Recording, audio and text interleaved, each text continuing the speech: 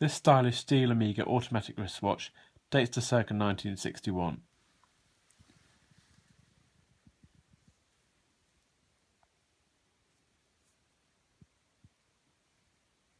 As an automatic watch, it will wind itself as it's been worn.